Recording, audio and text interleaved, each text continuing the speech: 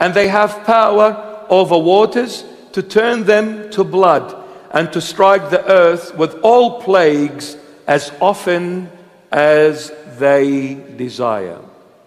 Wow, they have a lot of power, don't they? Man, we need this kind of power to deal with some of these puppets that are showing up on the world's stage, acting so childishly.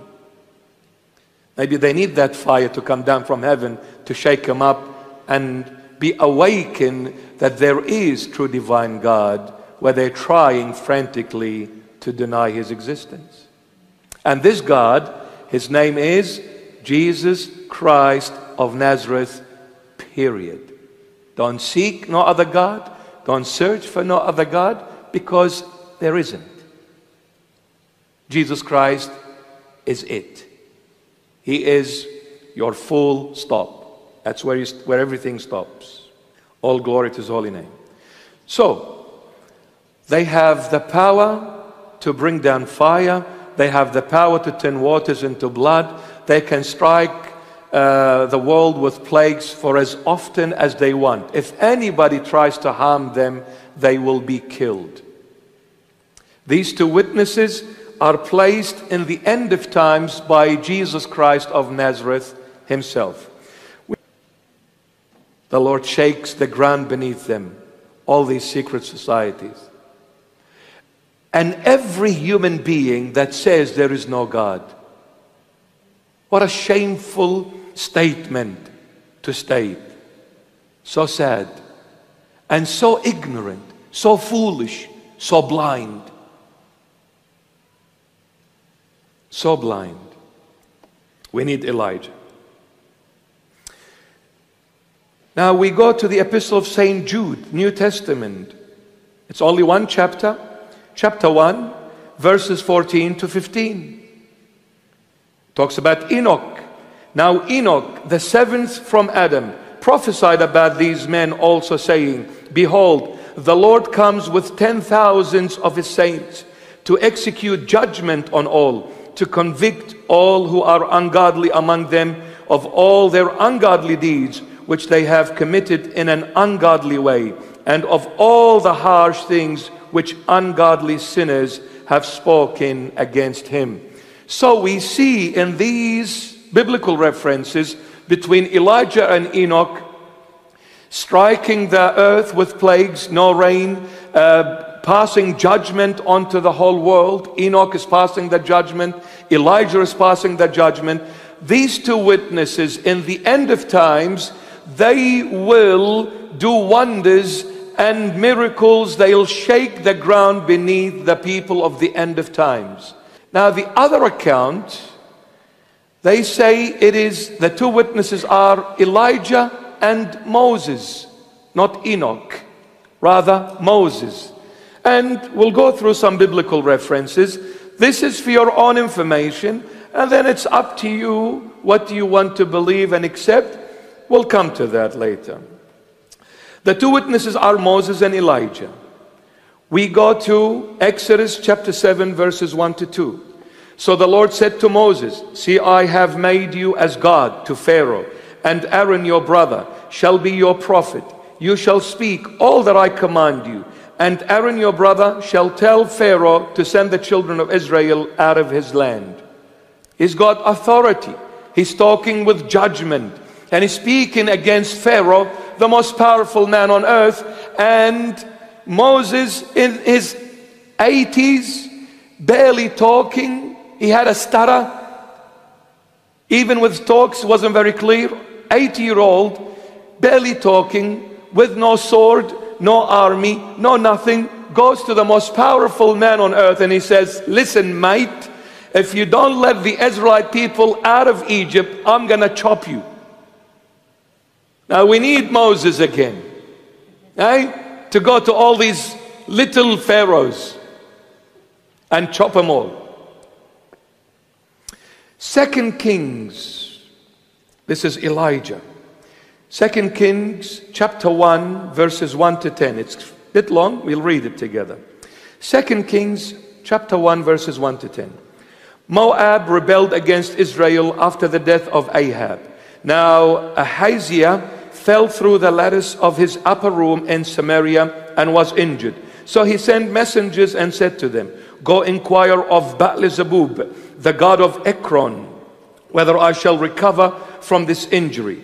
But the angel of the Lord said to Elijah the Tishbite, arise, go up to meet the messengers of the king of Samaria, and say to them, is it because there is no God in Israel that you are going to inquire of Baal-zebub, the god of Ekron?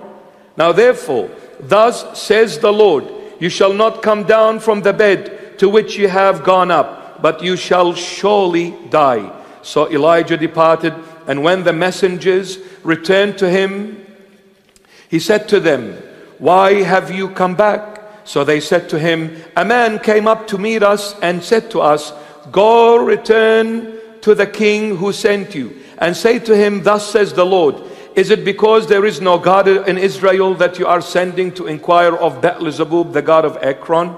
Therefore, you shall not come down from the bed to which you have gone up, but you shall surely die. Then he said to them, what kind of man was it who came up to meet you and told you these words? So they answered him, a hairy man wearing a leather belt around his waist. And he said, it is Elijah the Tishbite.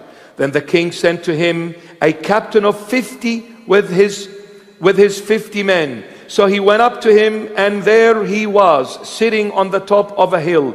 And he spoke to him, man of God, the king has said, come down. So Elijah answered and said to the captain of 50, if I am a man of God, then let fire come down from heaven and consume you and your 50 men. And fire came down from heaven and consumed him and his 50. When we read in our topic today, it says anybody tries to harm them, fire will come out of their mouth and will devour them. The fire of Elijah. Just like that fire came down from heaven and devoured this captain and his 50 men. So as fire will come down and devour those who will go against these two witnesses. We go to the Gospel of according to Saint Matthew, chapter 17, verses 3 to 4. Please bear with us. Matthew 17, 3 to 4. And behold, Moses and Elijah appeared to them, talking with the Lord. Then Peter answered and said to Jesus, Lord, it is good for us to be here. If you wish, let us make here 3 tabernacles, one for you, one for Moses, and one for Elijah. Just like there was 2 witnesses on the Mount of Tabor, which we call the Feast of Transfiguration, where the Lord transfigured on that mountain. Who were the 2 witnesses there? Moses and Elijah. Maybe they were talking to the Lord Jesus about their testimony in the end of times. We don't know. The Holy Bible doesn't say what they were talking about. And lastly, my beloved, the book of Malachi, the last prophet in the Old Testament, and we go to chapter 4 and verses 4 to 5.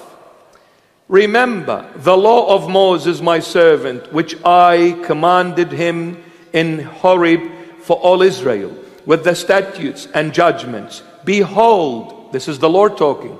Behold, I will send you Elijah the prophet before the coming of the great and dreadful day of the Lord. I will send you Elijah the prophet before the great and dreadful day of the Lord. Which is the great and dreadful day of the Lord? The great tribulation.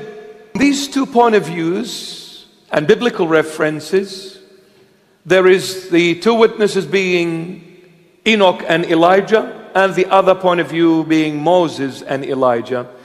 Now, beside the point, whether it's Enoch, Elijah, Moses, Elijah, or maybe none of the above, the Lord will have 2 witnesses in the end of times regardless.